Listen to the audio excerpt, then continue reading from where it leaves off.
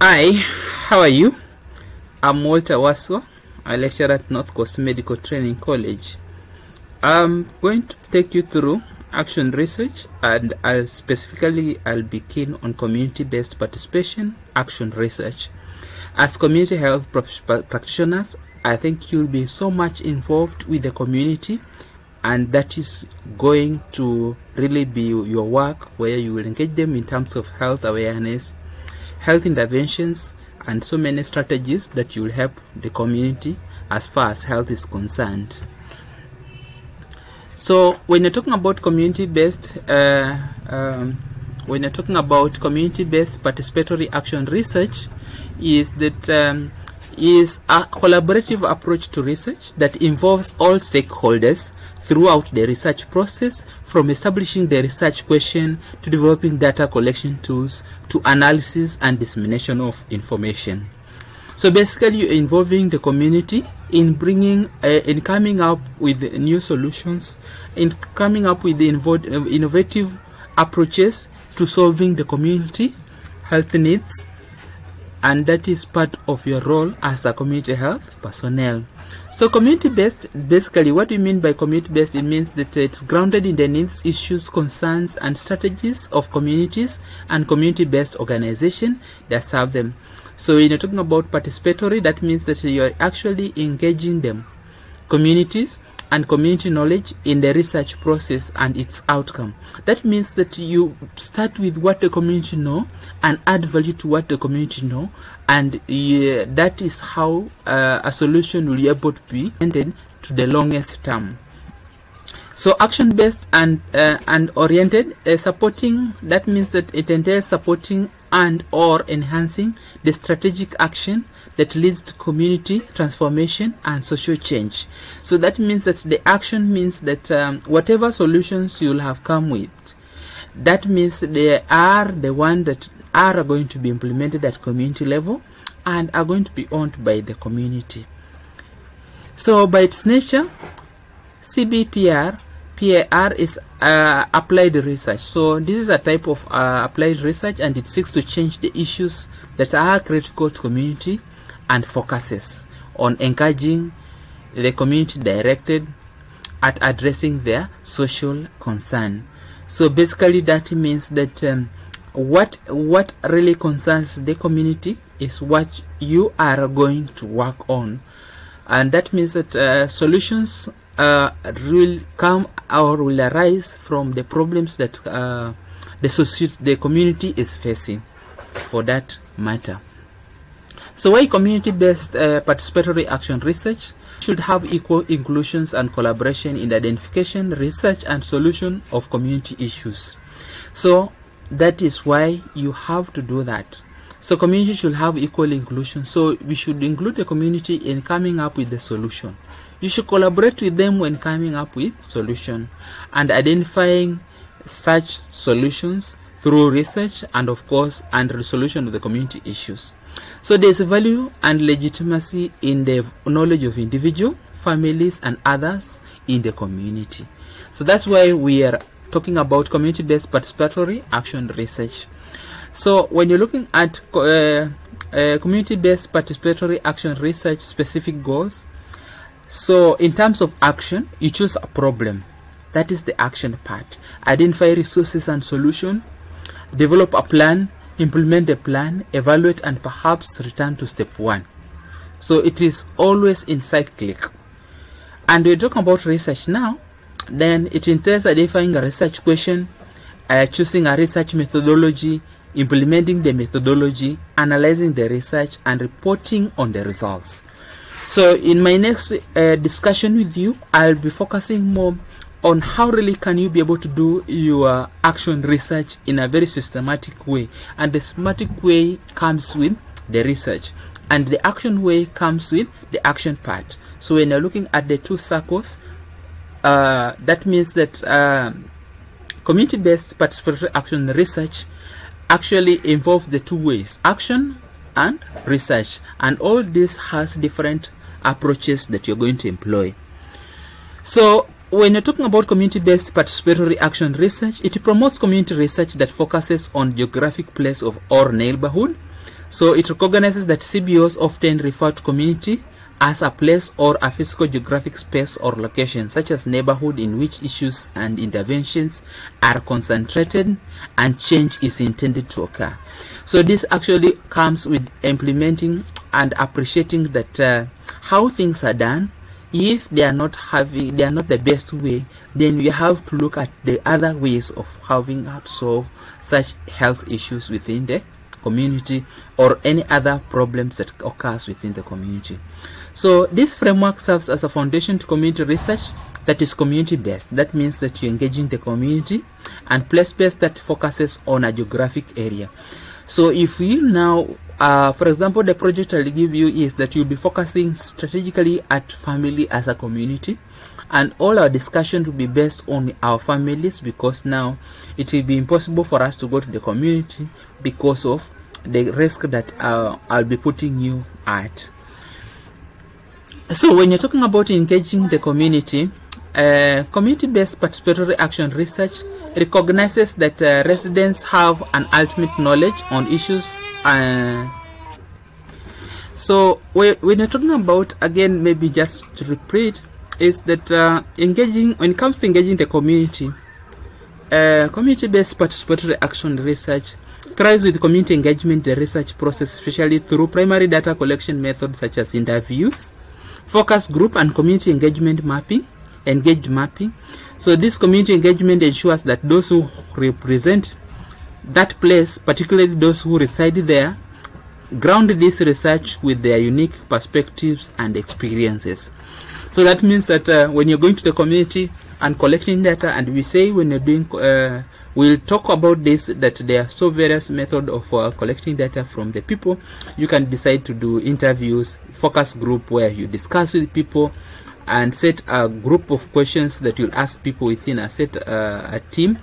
And community engagement mapping, I think community engagement mapping is also another approach you can use to collect your data, and that actually ensures that you're engaging the community in getting their perspectives or experiences, so that now when you are doing a research, you can be able to conclude competently. So what place does your project issue or issue focuses on?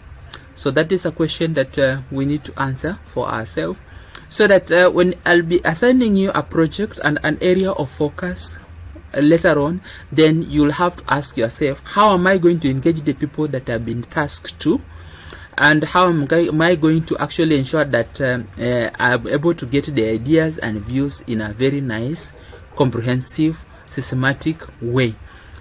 So participation continuum. So when you're talking about participation, of course, it falls along a continuum from community members having minimal input and focus primarily on gaining community responses, to community members engaging in developing research tools, processes to community members engaging in all aspects of the research, from the design phase through the data collection, data analysis, and dissemination and action. But for our case now, we'll be focusing more on engaging them at looking at identifying their problems, because when you're looking at the research process, I think we'll be focusing more to in identifying what really are their problems, what really are the possible solutions that they think they have to certain such problems. And then when it comes to designing, that will be a work. And when it comes to data collection, of course, it will be your work. And when it comes to data analysis, you as a community health personnel, it will be your work. And dissemination, it will be your work. But action, actually, when it comes to action now, you can involve them at this level. I want you to involve them when it comes to the solutions that you'll have arrived at. So the distinction can also be thought of as a continual defining researcher in relation to the community being researched. So that means that you actually being together with the community, actually now you're becoming a facilitator to their solutions, to the solutions of their problem. But you are not giving them a direct solution to their problem. You are asking them which is the best way to do this and this and this, and based on the knowledge that you have, then you can be able to add value to whatever solutions they already have, and in that way the ownership of the solution to the problem will be with the community, and chances of them continuing to implement that solution to their problem will be there, and that problem will be eliminated.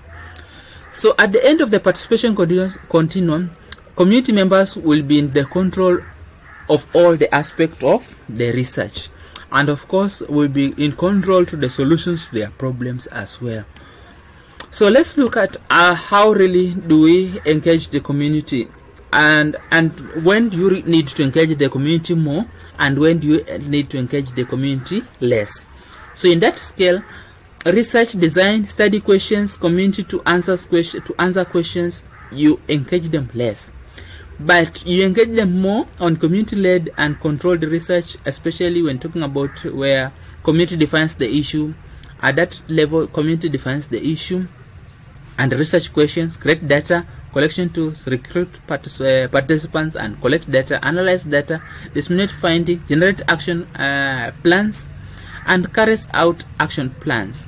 So full collaborator at all stages. So at that level, when you are engaging more in the community, and at this level it will be a challenge, especially when you're talking about the literacy level of our community. So it will be very hard for you to engage the community at every aspect, but it will be more emphasizing to engage them in defining the issues and research questions, and that when it comes to creating data and collecting tools, recruiting participants and collecting data, analyzing data, and disseminating the finding, actually that will be a work. And when it comes to generating action plans and carrying out action plans, that will be the work of the community, so that actually ownership can happen. So when you're looking at the second stage, at the moderate part, where you don't really engage you engage the community at 50-50 basis, where the community helps identify the issues and research questions and provide some responses. Researchers conduct research analysis and dissemination and design the intervention. I think that is where we will be, and we'll be focusing more at that. When looking at the next part, the community helps in identify the research questions, provide responses, and help generate the solutions based on the findings. And researcher collect and analyze the data, disseminate the findings, develop interventions based on the suggestion. I think you can ask yourself, where will you want to work with the community? Will you want to work at the first level, second level, third level, or the fourth level? Will you want to engage the community 100%, or at a certain level where you as a person who is learned, it will be best to you that you do the hard part, especially when it comes to analyzing the data, maybe disseminating the finding to the community. But when it comes to developing intervention based on the suggestion, also that will be a part. So it is up to you now to decide where will you want to best work, and where do you think community-based participatory action research best suits you. Because actually when you're discussing this, then you have to consider factors such as the literacy level, the level of education of the people who are participating with you. If that level is actually very learned, that means that actually you can involve them 100% from the first go to the last part of your research. So what are the benefits of community-based participatory action research? It facilitates collaborative, equitable partnership in all phases of research, and then it creates a balance of research action for the benefit of all. It recognizes community as a unit of analysis, built on community strength and resources, assets. It promotes joint learning, skills sharing, capacity building among all partners, engaged in long-term process and commitment, emphasizes and engage in addressing the often complex cause of local problem, disseminate findings and knowledge gained to all partners, and involve partners in the process of taking action or next steps. Involve system development through a cyclical and interactive process. So actually those are the benefits of community-based participatory action research. So what are the research ethics in community-based participatory action research? Research ethics, for example, when you're defining what research ethics, these are the principles and rules that guide how people should be treated when they are participant in research process or project. And this is where we need to give respect to these people, and we need to understand that they are humans, they have feelings, and they have responsibilities. So let's look at some of the ethics. One of the ethics is you need to follow is accessibility to findings. You can't involve the people without giving them the feedback, what you've done. The benefit to the participants, whatever you are doing should be beneficial to the participant, not to you as a researcher. And then community voice. So the community voice should always be there. Like, who is the community? Who represents the community? Who speaks for the community? And that is very important. Credit, how are results represented? Whose voice are heard and represented? Who receives credit for the work conducted? So you need to, you as a researcher, because you're involving the community, you should not take all the credit, but you should also the community should also take credit of what they have actually participated in. Data ownership. Once the data has been collected, who owns it? Where is it stored? How will you responsibly make the data available to different community and other stakeholders? So that means that data should actually be available. You should avail the data to the community, of course. You have involved them. You should share the data with the community. You should not just go and shelve this in the library or in the store or whichever place you're going to put, that it will not help the community at the end of the day. Division of labor. How does equity translate into division of labor in the project process? Is the work divided equitably among the partners? So that means that you should be able to have a way of how to balance in terms of involving the community in that way. So justice. Do all members of the community have equal opportunity to participate in the research? So that is very important. Privacy. Will it do any harm to the community or individuals to report the findings? So actually there are things that you should not actually make them public as much as you are allowed to disseminate the information back to the people, because there are issues that are very confidential. So do you get adequate permission for participants that or those that represent them, for example parents, guardians of minors? Do they understand and agree with the way you plan to use the data or information? This is very important, especially you are talking about children who cannot decide for themselves. And when talking about harm, are you talking about when you are doing your research, is the information that you're going to share with the participants or in the public arena, is it going to cause harm to the community? So representation of local community. Does the representation of the finding in any way reinforce negative social stereotypes in representing the communities? For example, let's look at a research that will be very keen in looking at the lifestyles of the Ogiek. If you're doing a research and then it looks like it is going to undermine their welfare or the perception of other peoples to the Ogiek, then that research is not having any respect to them. Rigor of research and fidelity to findings. Are findings being presented accurately? Are they presented with any bias or in a way to make people hear what they want to hear? So that means that when you're doing your research, actually, you should be able to think about that. Are you doing it accurately? Are you using the mathematics in favor and the conclusions that you are arriving at? Is it really going to be very fair? So you should not skew your finding to your assumptions. So your finding should be very fair. The mathematical model you're going to use, let's say the mean mode and whichever graphs you're going to use, they should be really very fair, and you should not cook your data. If you conduct research that involves the community members and this research will be published, you may want to consider an ethical review board, and this is when you're talking about ERB, and this is you can't just do your research without the research proposal passing through the ethical review board. So, sample task. I want to give you a sample task. Corona is the current health problem. With the help of family members, do a problem analysis. Break the problems into simpler tasks.